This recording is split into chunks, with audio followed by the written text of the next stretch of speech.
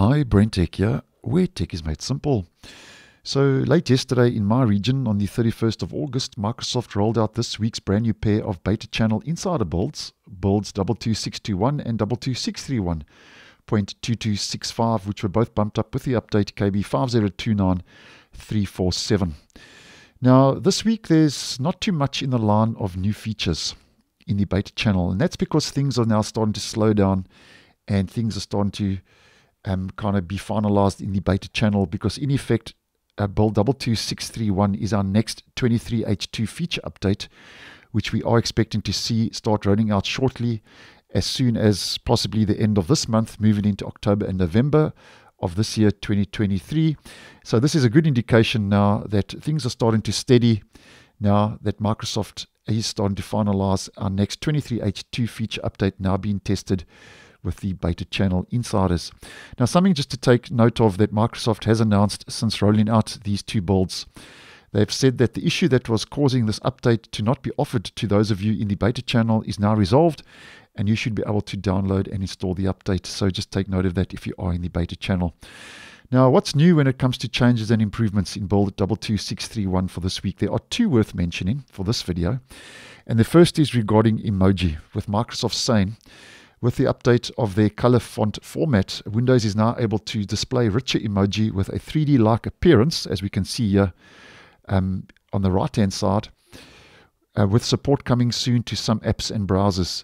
So these emoji now use gradients to bring this new design style and these new design expressions. So here we can see before and here we can see after, and we can see there is clearly a little bit of a change when it comes to those color font formats, bringing those design style changes and those expression changes.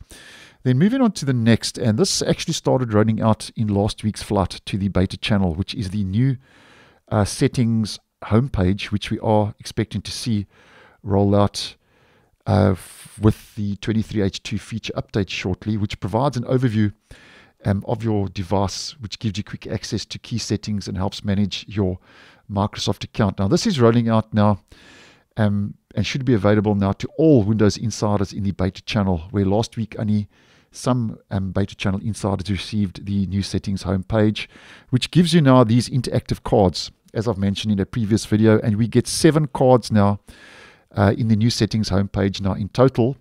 And just to summarize those very quickly, we get our recommended settings, our cloud storage, our account recovery, personalization, Microsoft 365, which is a little bit of advertising, as I have mentioned previously.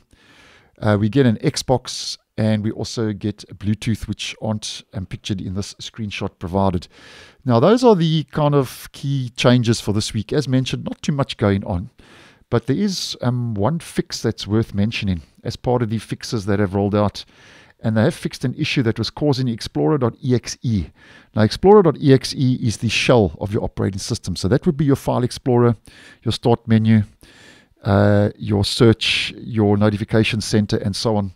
So they fixed an issue causing Explorer.exe to crash on the login screen when attempting to enter safe mode, which is an important fix that's rolled out. And over and above that, there are plenty of other fixes that have been made available in this week's beta channel builds. And then we have one known issue.